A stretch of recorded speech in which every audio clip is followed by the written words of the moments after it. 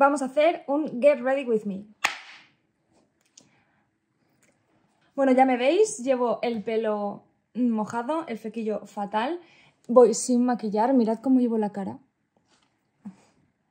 Me da por brotes.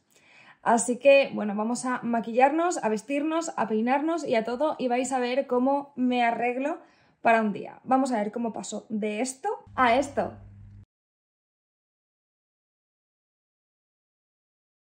Así que empezamos. Bueno, las cremitas y todo eso ya me he puesto crema hidratante y todo. Así que antes de secarme el pelo para que se me quede bien el flequillo, me voy a maquillar. Ya casi el flequillo está lo suficientemente largo como para que se me quede más o menos aquí, menos esta zona. Bueno, vamos a empezar.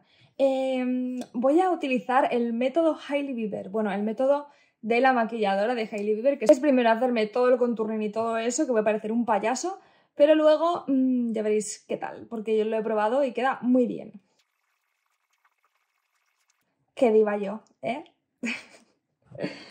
No pasa nada. Vale. Vamos a...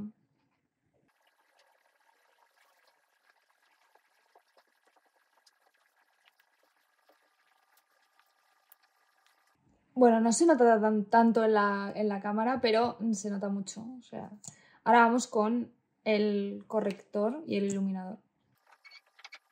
Creo que esto me lo he difuminado un poquito mal. Ya. Antes lo he hecho con esta zona y ahora lo voy a hacer con esta. Y así, pues, reciclo.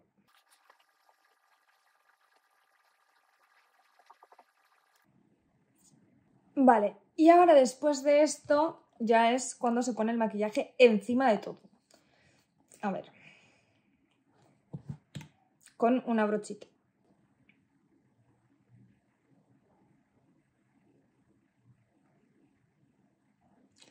Lo bueno es que no se necesita tanto maquillaje porque como lo estás expandiendo con la brochita, yo al menos utilizo bastante menos, incluso me lo pongo por aquí, utilizo bastante menos que de normal. Pero no sé, depende de gustos. A mí me gusta un maquillaje muy sutil, entonces por eso tampoco me pongo mucha cobertura. Pero yo supongo que podéis echaros lo que queráis. Ya hemos terminado con esto y ahora, antes de echarnos los polvos, ¿vale? Nos ponemos un poco de colorete, bueno, un poco bastante de colorete, que se note porque luego vienen los polvos. Entonces también el colorete se... Ella pone el color aquí también. Yo hago lo mismo que me dice ella. Yo soy obediente, porque como no tengo ni idea de maquillarme, pues obedezco. Y ya los polvos.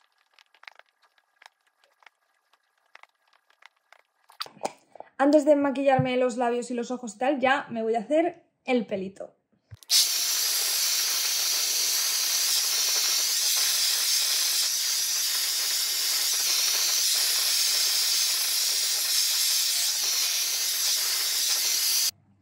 Muy bien, ya tengo el pelo seco, me he puesto un poco de protector y ahora vamos a hacernos las ondas, porque si me voy de compras y ya está, sí, pero quiero ir diva. Así que vamos a empezar, yo empiezo de atrás hacia adelante y así dejo que se vaya así.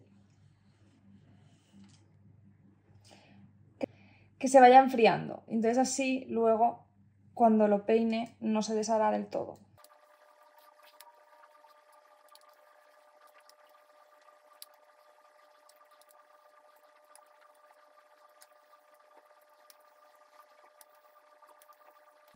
Vale, hay que decir que yo me hago el rizo bastante bajo, ¿vale? Empiezo aquí, porque si lo empiezas desde aquí, el rizo, tip de asesora de imagen, si empiezas desde aquí el rizo te hace la cara más redonda. Sin embargo, si lo empiezas desde la mandíbula hacia abajo, te estiliza bastante la cara.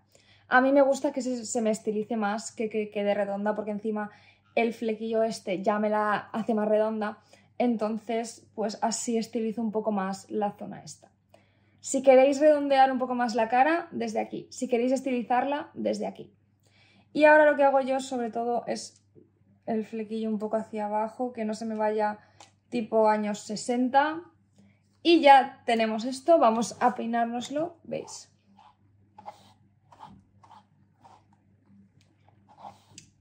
Y así quedaría.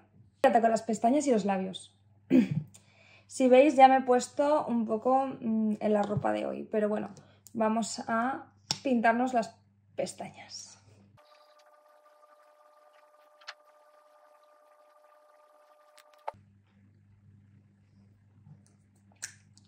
Y ahora tocan los labios.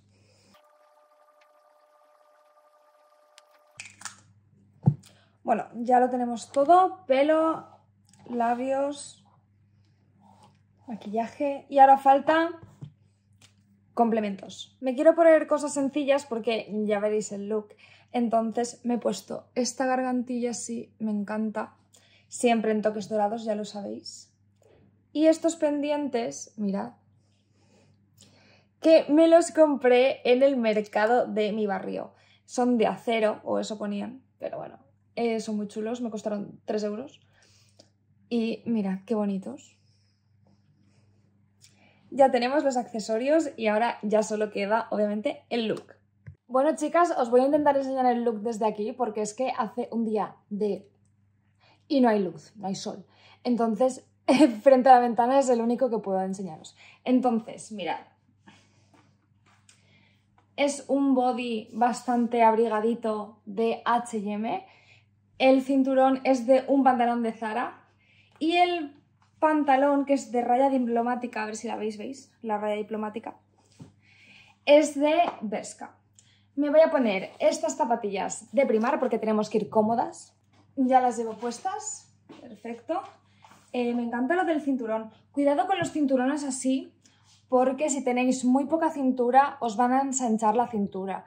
Entonces solo lo recomiendo para gente que tenga la cintura muy estrecha. Si tenéis la cintura como muy recta, mejor cinturones un poco más pequeños. Pero bueno, así queda.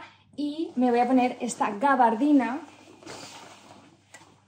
que es súper abrigadita, tiene forro y abriga bastante. Me la cogí en Zara por 19, valía 80 y era la última talla. Me viene un poco grande, pero me dio igual porque eran como 19 euros. Es que me gusta tanto así, en plan oversize, como...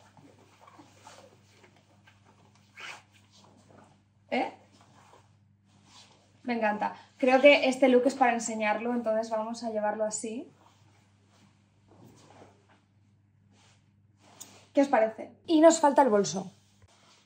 Pues como ya voy a ir bastante cargada con las compras, porque voy a comprar cositas, y el look ya tiene bastantes colores, pues voy a coger el color del cinturón y me voy a ir así. ¿Qué os parece mi look para ir de compras? Bueno, bellas, me voy de compras por el centro y ya os enseñaré cositas que me haya comprado. Tengo que hacer un haul de Vinted, no se me olvida, que me están llegando algunas cositas. Y bueno, ¿qué tal? Ya sabéis que si os gusta este tipo de contenido, darle like al vídeo porque me ayudéis mucho y compartirlo con aquellas personas que penséis que les puede gustar. Suscribiros al canal y activar la campanita para no perderos ningún vídeo porque sabéis que subo contenido todos los días y así no os perdéis nada. Y podéis seguir potenciando día a día vuestra imagen personal. ¡Nos vemos!